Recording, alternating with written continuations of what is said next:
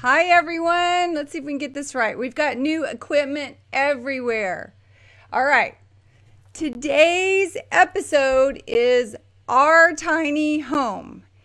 And we're live, right? So we may have a couple of issues. We're learning how to use different equipment and different things. And at the end, when we go live, we're going to show you, well, we are live. At the end, we're going to show you the live view of our tiny home, right? Okay, so today's episode is about our tiny home. And the first thing I want you to know, because I'm a teacher, I'm always going to try to teach you something, is that homes are a metaphor in our lives for our lives. So if you think about, just going into this for a minute, that your home represents you.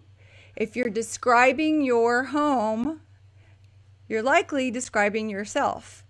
So I'm going to tell you a lot about myself and my own transition by explaining why I went from a 6,700 square foot house last year to this tiny home. And we've got 950 square feet. We have 6 of us living in it.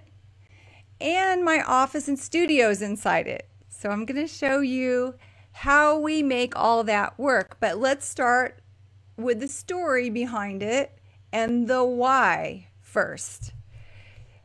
Now, if you're listening to this on the podcast, you're going to miss the tour of the home at the end, because how can you see it on a podcast? I can describe it, but you can't see it.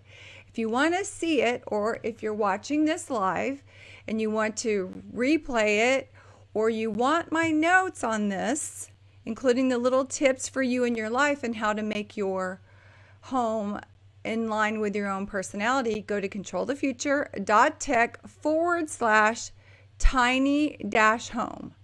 So it's controlthefuture.tech/tiny-home. Okay? That's where this episode lives. You can also go to my website and just look for it on the podcast. Now, I'm a single mom with 3 kids. And today, 2 of my kids have a birthday. And they have a birthday together on the same day because they're twins. They're the icing on my cake. They're my little precious girl twins, Lily and Gracie. So shout out to Lily and Gracie. Hi. Happy birthday, you guys. Happy being 5 years old. Little joy of my life. And I want to say hi to Hunter too. He's my 6-year-old and he's my favorite. Now in our family we have a tradition where we call all of our kids and our grandkids our favorite. So don't feel like my other kids are going to worry about that. But they all feel special when I call them that. Now, my son Christian also lives with me, and you know him if you've contacted me. He helps me with a lot of things. He answers your emails, he helps with technical stuff, and he helps with social media. And in a minute, he's going to be on the tour of the house. We're going to show you the background of the studio and the rest of the house and how we organize it and how we live. Why am I in a tiny house? Last year, or just go back a couple years ago, I'm living in a 6,700 square foot gated mansion. It was a very, very big house with a lot of unnecessary space and a lot of unnecessary rooms. Now, having the best of the best is nice. I'm not saying it wasn't nice. It was so nice. I had plenty of space for everything that I wanted. Any material possession I could ask for was in this house. And I had my own office space. There were lots of beautiful things about this house. It had a pool with a waterfall, 1 acre, nicely landscaped backyard. But with all of that nice space and all those beautiful things came a ton of work. Imagine having twin newborns. And if you are a mom of a multiple or a dad of a multiple, high five, because you know it's not easy. And I had a 1-year-old at the time taking care of this huge house, a pool with 6 pumps, all the landscaping. I had a pool guy, I had a maintenance guy to come fix the waterfall and the pumps. There was always something to fix on this house. And cleaning it was ridiculous, right? So there was so much work involved in this house. And it literally took, I would say, 35 hours a week to maintain this house. And we're not even talking about the financial resources that go into a house of this size. And I'm not just talking about the mortgage payment, but the utilities and things like that. And last January, when I decided to get a divorce and move out, if you think about anyone who's getting a divorce, maybe this isn't true for everyone, but this was true for me. I got a divorce from a lot of things. I was ready for a new step in my life, and it didn't include all the material possessions and taking care of everything, and it didn't include all the time and money going to things that I didn't think were reflecting my own value system. So I moved my family into a tiny home, 950 square feet, and our tiny home is actually an apartment. They're called apartment homes, and I chose this one because they look like a little house, and they're really cool inside. And everyone has their own style, and you may not like my style, and that's fine. But you might be curious about the backstory here and how you can make this work for you. Basically, what I did is I made room in my life financially and resource-wise as far as my time and my energy to create something new. And now in my tiny house, I don't have any maintenance. I have a maintenance guy. I had a maintenance guy here for a year. His name was Jose. And I'm like, you are my BFF. I'm going to get to know you. And he was great. But I don't have to maintain. The only thing I have to do is change light bulbs. If my refrigerator breaks, I don't have to fix it. Washing machine, I don't have to replace it. The time I save every month, or let's just go weekly. The time I save weekly now in this tiny home is like 35 hours a week. I don't have to fix anything. There's no lawn. And so I save a ton of time there, not to mention the finances. And the finances aren't just about the maintenance on a big home, but because our space is so small, and for those of you who've embraced a more minimalistic lifestyle, the thing about a small space is everything has to have a function, and there's not room for extra junk. So you're not spending a lot of extra money on things you don't need. And that feels really, really good. It just feels very clean. It feels very organized. And it feels like I'm using all my resources to build my business, to spend time with my family, to take care of my health, and to take care of my primary relationships. And there's nothing more important to me at this time in my life than doing that. Do I think I'll always live in a 950 square foot tiny home? I might, personally, but my kids are going to get bigger and they're going to want more space probably. And that's okay. Really, nothing's forever in life. You may be one of the fortunate ones that have lived in the same house forever, but moving is part of life. One of the changes I wanted to talk about as this metaphor for our lives is I live in the Woodlands, Texas. The Woodlands is a very affluent suburb, northwest Houston. And it's very beautiful. And I kept the beauty, I kept the good schools, and I kept the nice restaurants and things like that are a beautiful part of the Woodlands. But what I did is I moved to a more diverse part of the Woodlands. I wanted my kids to really have more experiences, where before we had a gated home.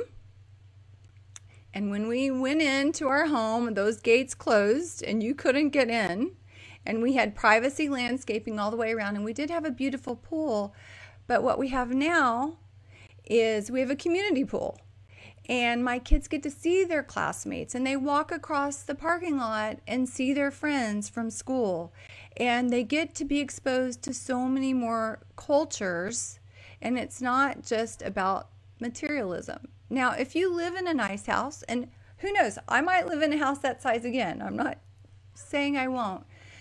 And there's many things you like about it, and maybe you need the privacy. There's times we all need different things. But for me, having my kids exposed to so much more is where we are right now. And one other thing I want to tell you about our tiny home and why I love it so much for my kids is Martha Beck does an analogy. Look her up sometime. She does an analogy of transitions in our life and how it's like a caterpillar and how we go into a cocoon and we dissolve and then we reemerge a butterfly. And there was something in me that needed our family to be close and cozy during this time. I wouldn't call it a time of healing, but it was a time of regathering and regrouping and refocusing, and we've really, really enjoyed this close time that we've been able to have. So those are some reasons why we chose a family home. I'm going to give you a tour of it and show you how we actually live, how we organize, and how our living space is organized. And let me see, I think there's one thing else I wanted to say in my notes. Nope, that's it. Okay. If you're listening on the podcast, go to controlthefuture.tech/tiny-house, and you can see this tour. For those of you who are staying live right now, give us a second because Christian's going to come in. We're going to disconnect a few things, and then we're going to take this, which is actually a Mac laptop. It's Christian's. I have one too. And we're going to walk around the house and show you everything. You want to come over here and disconnect us, Christian?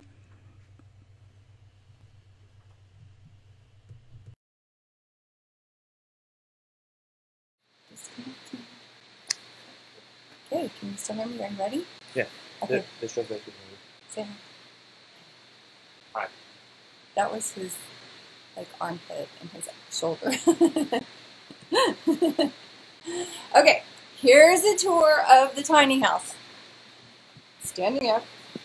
Okay, this behind the scenes right here is my mattress. Why is it here? Because when you do a podcast in particular, you need a lot of sound buffer or softening of the sound, so that's what we do. Let me show you this right here. I'm going to give you the tour of this, the background here. What these pictures are, because you see them all the time. You see them all the time. So this is just a little beautiful map of Napa. I biked through it one time. This is a little poster from, I've written about him before, my secret boyfriend. Of course, there's the Tami Green that you see behind me, so you know who I am.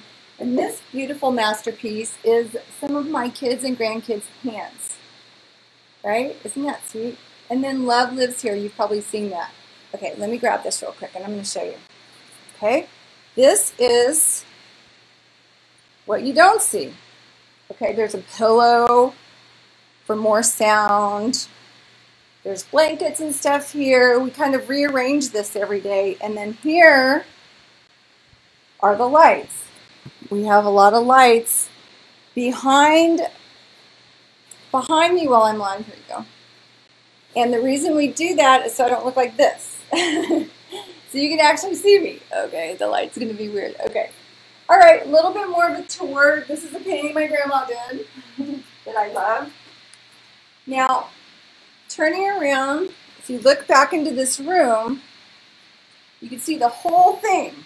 It's this tiny little room. That mattress over there is my bed. So what we do is, after this breaks down on Mondays, or sometimes Tuesdays if I have a class, that mattress goes on the floor and I sleep on the mattress. I had forever in here a king-size bed that I brought from my big home, and it didn't work for me anymore. Okay, I'm going to show you the kids' room. Here it is. Welcome to our tiny home room for the kids. This is how 3 kids live. Bunk beds for 2. Other bed for 1. We have a lot of secret treasures. Tiny little home. 1 closet for all of them. There's Christian. Hi, Christian. And a wardrobe. And a wardrobe. See how we manage? The thing about a tiny home I want you to know is that there's no room for anything extra. We have everything organized. But here's the great thing. There's so little to clean. There's like nothing. to clean. And these little closets that you see are so easy to organize because there's nothing we don't need. Okay, here's our hall. Look at this big, this is our like foyer. There's like nothing in it, front door. Okay, here's our living room. So here's our tiny living room. Again, 950 square feet. So that couch right there that you can't really see because of the light is also Christian's bed. And then we took our dining room. See what I did for my kids? We took out the table, and that's helping my little kids learn their letters and their words. Right? We have a nice outdoor area, which really helps with outdoor living. And then here is our tiny kitchen. It's so tiny. It's tiny, tiny. And we still do a lot of cooking and a lot of baking in this tiny kitchen. The one thing that we have out, appliance-wise, all the time is that coffee. I don't own a toaster. Why do I not own a toaster? Because there's no room for it. I use a cookie sheet. It's just like really doubling up on stuff like that. So there's our tiny home. Oh, where do the kids eat? Right there. Right at the bar. That's how we do it, folks. Christian trying to get out of the picture. All right, there's our tiny home. Thanks for joining us on our little tour. Email us at team@controlthefuture.tech if you want to have any more insight into how we manage and how we make this work. And remember, your home is a reflection of who you are and where you are with your life. So think about that and see how you can use that little tidbit to do some insight into your own personality and what you want. All right, you want to let us go? Goodbye.